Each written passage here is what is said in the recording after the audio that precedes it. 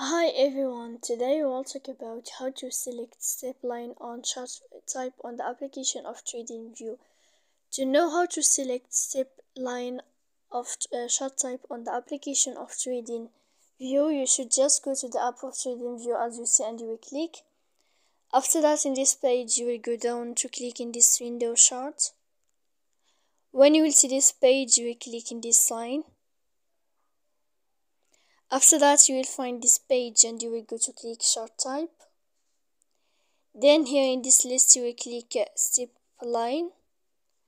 Then you can know how to select step line of chart type on the application of TradingView. So please don't forget to support us by like and subscribe. See you next time in another video, and thank you for your attention and your watching.